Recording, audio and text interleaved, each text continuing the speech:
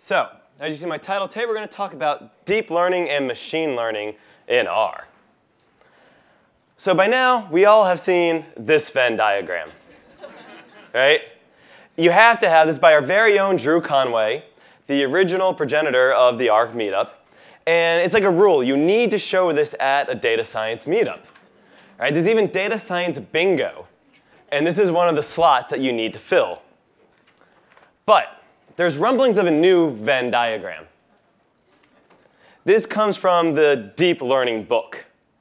And what it says is that AI is this encompassing field, and that machine learning is a subset of that. And within machine learning, you have deep learning. Now, some people will say that deep learning is its own thing, not comparable to the rest of machine learning. Other people will just say it's one technique of machine learning. So we're going to dive into both of those for a little bit.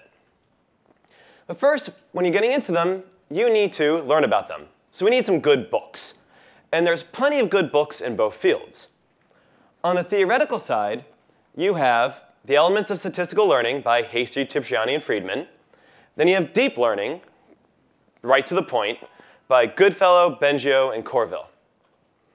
Now, these are both math books. They're heavy on math, heavy on theory.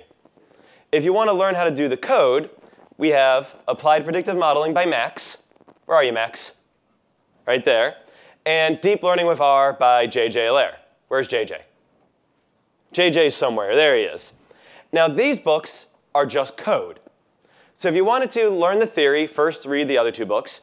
You want to learn code, read these two books. Highly recommend all four of them. They're really, really good reads. Take it with you when you go to the beach. Excellent for that. Now, the two disciplines have the same things, but different words. For some reason, there's been a massive split in the terminology used between machine learning and deep learning. And it can be infuriating, right? So let's see some examples of that. First up, we have linear regression, because that solves the majority of your problems. So first up, and it looks like we do not have internet for my slide, so my latex math is gone. Oh no, the latex math is there, I just don't have it on my screen. Wonderful. Y equals A plus BX. Simple linear regression. We've all seen this. I hope we've all seen this. If you haven't seen it in terms of statistics, this is slope-intercept form from middle school, right? We've had it A and B. But those terms have very different words depending what field you're in. Machine learning calls it an intercept. Deep learning calls it a bias. Then the B term, what comes after that?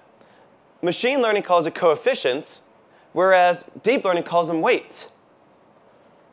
Well, that's a problem, because in statistics, a bias is something completely different in the bias-variance trade-off. Huge important concept. And weights in statistics are how much you value each row. So they're completely reusing terms, not just a new term. They're reusing a term. And that could be very difficult to get your head around. Then we have this curve. It is generically a binary scaling curve, right? We all know the math behind this. It's 1 over 1 plus e to the negative x, right? Well, depending on your field, it's either an inverse logit or a sigmoid. We needed a new word for it because inverse logit just didn't sound cool. Then we have L2 penalization. Incredibly important, shows up in a lot of algorithms, and beyond machine learning and statistics, it shows up everywhere. This is essentially the sum of the squares of the terms. Very important penalty. It's the L2 norm, the squared L2 norm, actually. And in machine learning, that's a ridge, and in deep learning, it's weight decay. And then when it comes time when you have new data and you're trying to score your new data, well, that is, in mathematical terms, y hat equals f hat of x tilde. In machine learning, that's prediction. And in deep learning, that's inference.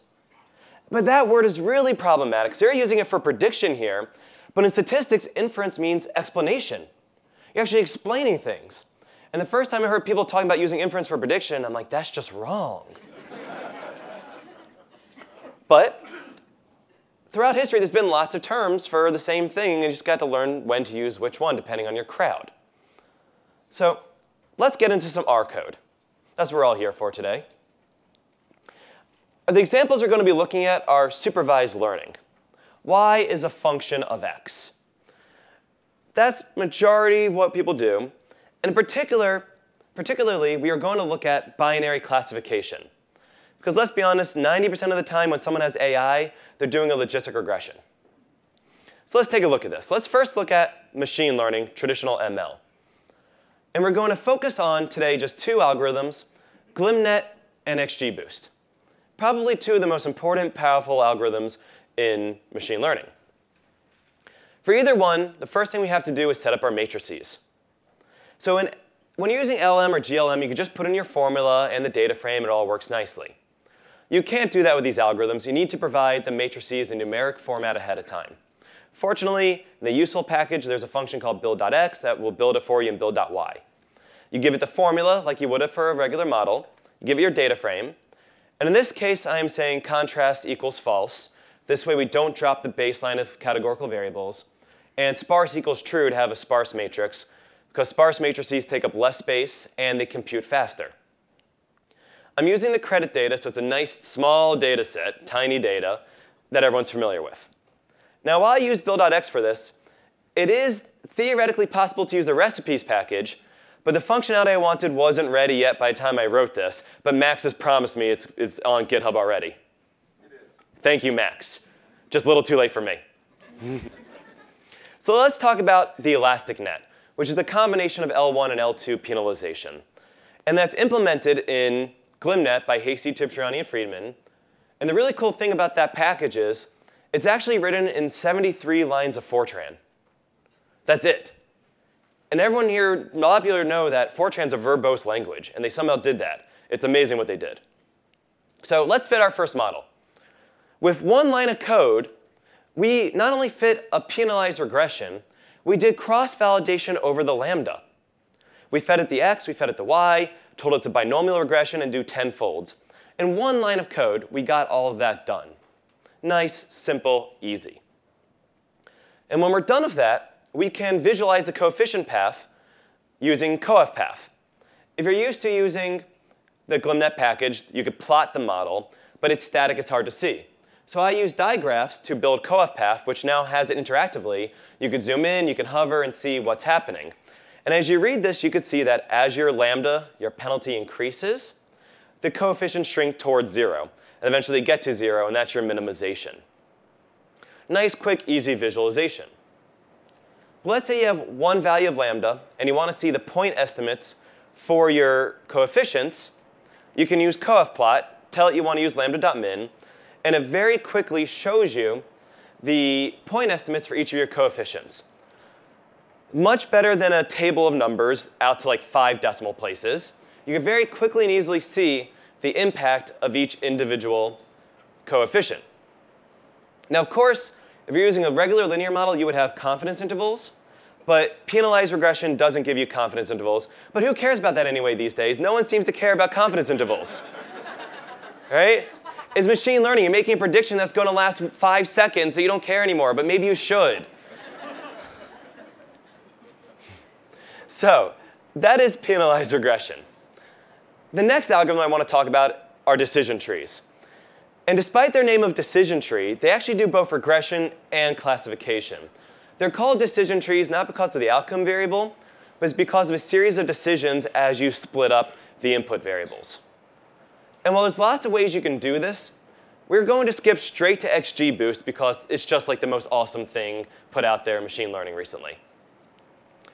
Before we actually fit the model, we're going to take one more data step.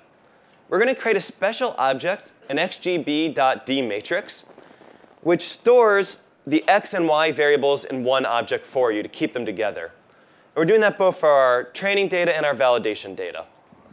But notice this. They call the x matrix data and the y matrix label. Regression was clearly an afterthought when they were building this. Right? Otherwise, they would have called it x and y, or predictor and response, or input and output. They were clearly thinking about classification.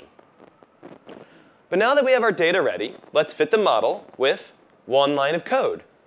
Sure, I broke it up on multiple lines so it would fit on the screen, but it's just one line of code. You give it that special data set. You tell it you want to use GB tree. And that's cool, because if you switch it to GB linear, it's going to fit an elastic net. XGBoost can fit penalized regression models. But we're going to stick to the tree. You tell it it's a logistic model. I do 500 rounds. I set early stopping. I give it validation data.